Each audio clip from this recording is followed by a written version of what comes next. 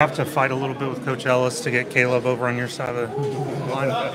You know, I typically don't want to lose a fight too often, so I'm not gonna say yeah or nay to that. But certainly that young man, I really appreciate his attitude and demeanor.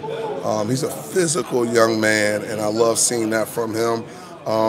We talked a lot about his mom and his little brother in our meeting, and just helping him to remember the why behind why he's out here playing the game. So just want to tell his mom, thank you for letting us have him.